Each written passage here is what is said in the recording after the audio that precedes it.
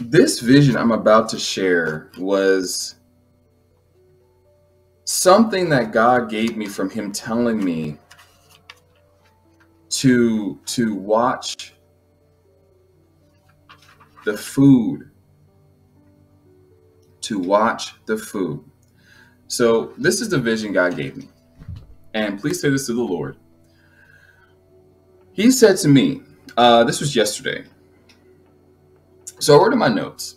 I said, so since yesterday, the Lord put news on my heart. He kept putting news on my heart. When he does this, sometimes he has news for me specifically, and sometimes I'm about to engage in something coming out in the media. This is just a part of the relationship with me. He just lets me know. And so he did the same thing yesterday, but this was news coming out in the media, but he also showed me something before the media is about to come out about it. Okay. So the Lord showed me, he put news on my heart. And as he kept doing this, I kept seeking him. It was Saturday. Throughout the day, I was seeking him about it. Lord, what are you saying? What is it? I know this is you, and what more can you share with me? Right? He ended up telling me Saturday morning, he said, watch the food supply. And when he said that, watch the food supply, I understood what he meant. He said, watch the food supply as in movement of it in the stores being supplied or not. As movement of food in the stores being supplied or not. That's what he was emphasizing. Watch the food supply. And so that morning I said, okay, all right. Thank you for sharing that, Lord. I'm going to lock that in and keep going. And if there's anything else you need me to know, okay. So later that day, I felt the Lord that he wanted to talk to me about this food supply revelation he gave me. I felt the Lord wanted to share something with me. And so later that day, I got my space with him. And as I started talking to him about it, like asking him, what did he want me to know, seeking him, I saw a vision of a train. I see a vision of a train, and this train is long. This train is very long. In the vision, I'm looking at a side view of this train very far away, so I can see the environment. I can see the railroad track. I can see the actual train it's on. And this train is extremely long. This train goes very, very long out of my field of vision in this vision. And this train is in a very desert space, somewhere on the West Coast, I believe. And I knew that this train was going to one city or town, and this train had to go through the desert to get there. And it wasn't halfway there, but it was maybe 3/4 of the way to getting to this city to provide the food that was on the train, right? And once again, this train had tons of food, more than enough. As I'm watching this train move, it stops in the middle of the desert. And I see that my field of vision is so wide, I can see there is literally nothing here. I see nothing but desert, canyon, mountainous landmark areas. And it's completely desertous. Nothing is there. And as that train stops, I'm watching it in the vision, and I'm like, wow, this train is not going anywhere. I don't know how the train stops, but I know the train isn't moving on its own accord. It can't keep going. Something happened to this train where it could not keep moving. It wasn't revealed to me that the train was shut off, sabotaged, or anything. Only thing I know is that this train of food stopped in the desert. And as it stayed there, it remained there for a long time. As I was watching this vision, the train didn't do anything. It was stalled out. It was unable to keep going. What I understand is that there's this time frame of it stopping. It remained in this space for a longer duration than I thought it was going to. I thought in this vision as I'm watching, it's going to stop and then it's going to keep going eventually. This train stalled out for a very long time. It seemed like in a vision, time passed of a greater portion, um, more than the time frame that we're in. It seemed like God was fast forwarding in this vision how much time really passed, and it was a lot more time than expected for this city to get food. Okay, I said, I was watching this train as I knew it had food on it. I said, as it stalled out for a long time, the train out of nowhere, after a duration, just starts moving. No man gets out. Nothing seemed to be the catalyst to it starting again. But I know it started moving out of nowhere. And one thing, as I saw it start moving, God instantly showed me, I, the Lord, caused this train to move again. God was showing me, I, the Lord, caused this train to move again. And I saw the train begin to move slowly, and it picked up speed, and it was going into the city that it was supposed to go into with food and supply. God was revealing to me that this is true of what is to come to pass.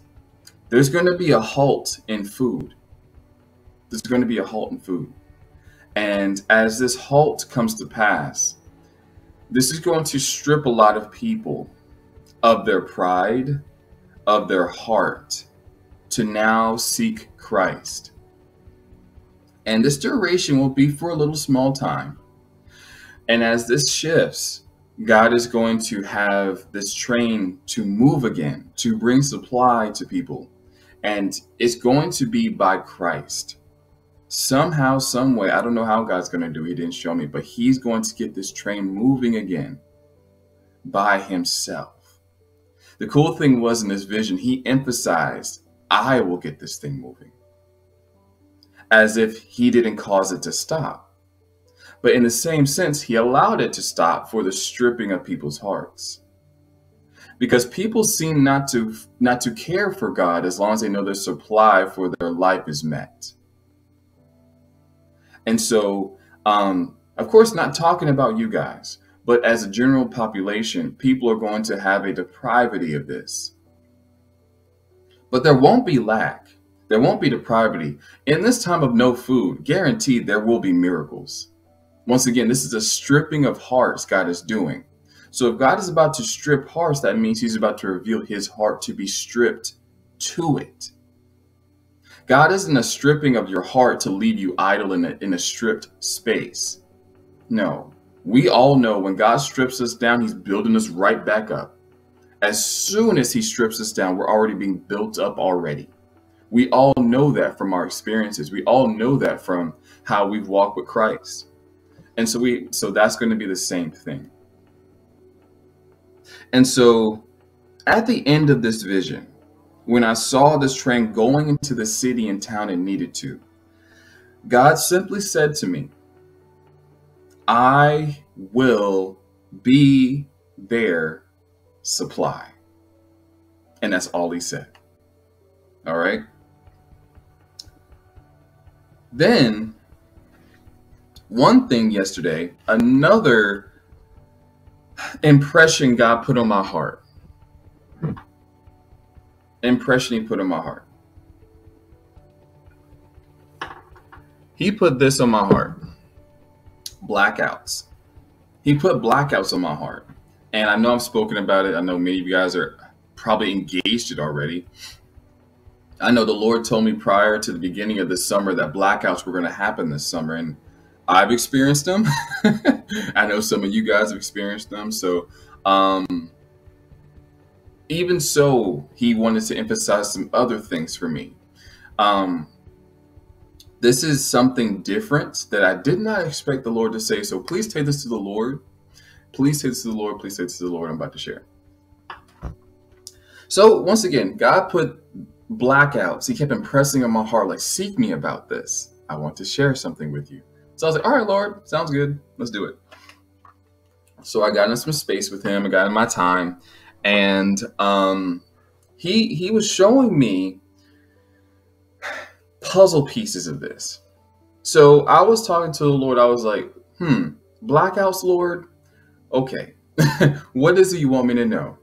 And he said to me, and this is the interesting thing. I don't know if this is physical, spiritual, symbolic, or all three at once.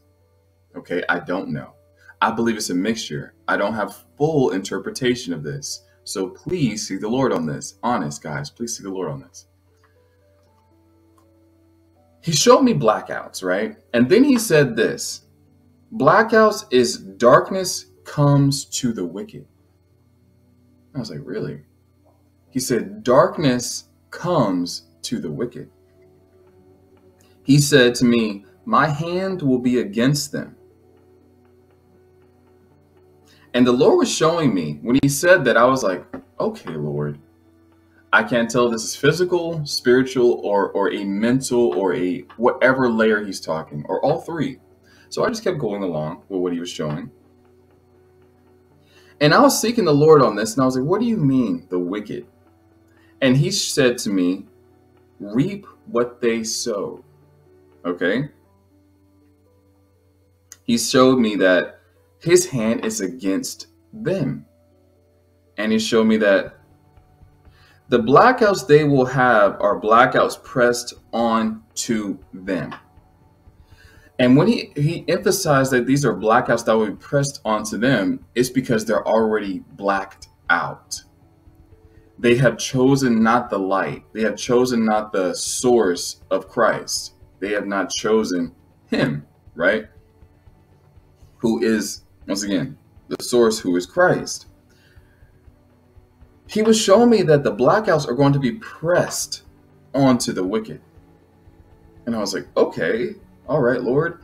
And then he said to me, the wicked will not stand. They will fall from their lofty heights.